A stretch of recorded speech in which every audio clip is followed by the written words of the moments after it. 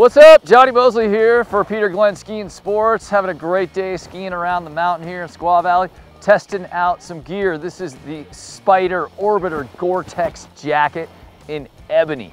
And the first thing I noticed about this jacket is it's warm, and it has been a cold morning here, so I very much appreciate the insulation.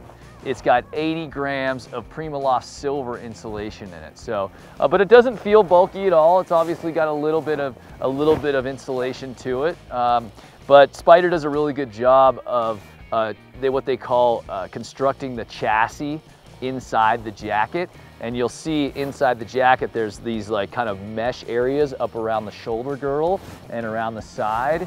And this is their silver chassis design. And so it really vents well in the spots you want and also allows the jacket to move even though it's got insulation. The other thing you'll notice are these cool green trim pockets. They got one on the arm here. I've actually got my wallet in here, which is pretty nice. I keep my pass in my wallet so I don't have to lose it. Fits right in the pocket right here, so it's plenty big. I like that. By the way, this jacket is all GORE-TEX, so 2 layers of GORE-TEX. If you're not familiar with GORE-TEX, it's going to be dry. That's a maximum dryness if you get 2 layers of GORE-TEX going in your jacket. I love the style, love the design. Pockets are nice. We unzip it here. Got a nice big goggle pocket for your extra lens or your extra goggle. And then another one on this side. I keep a little headband in there for when I go down and have a beer. I want to pop my helmet on and my hair's not right. You know what I'm saying? I run the headband. Nice little powder skirt in here. And that keeps the snow from getting down your pants. It is not it is removable, excuse me. It just zips right out if you don't like that, you know, you don't like it flapping around. It's got drawstrings here, so if you don't like the length, you can pull it up. I think the length's sort of just right. Nice little white trim under the arms. It's got vent under the arms as well. It's a helmet compatible hood that's also removable.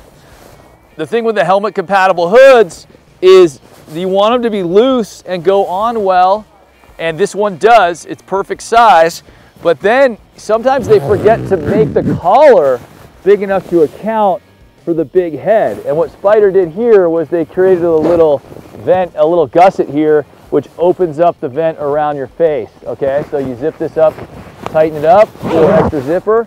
That's when you don't have the helmet on, and then you zip it down to open it up.